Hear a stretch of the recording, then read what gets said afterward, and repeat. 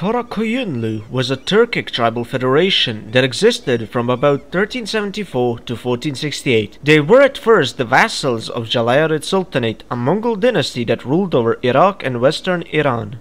Qara Qoyunlu reached its greatest territorial extent during the rule of Jahan Shah in early 1460. Jahan Shah in 1464 attempted to take Diyarbakir from Qoyunlu, which ended in disaster. Uzun Hasan, the leader of Qoyunlu, and Jahan Shah, the leader of Qara Qoyunlu, met each other in the Battle of Chapakchur on either the 30th of October or 11th of November 1467.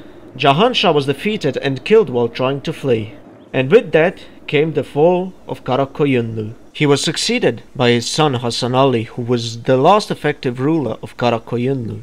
He ruled for only a year before all of his lands were conquered by Uzun Hasan.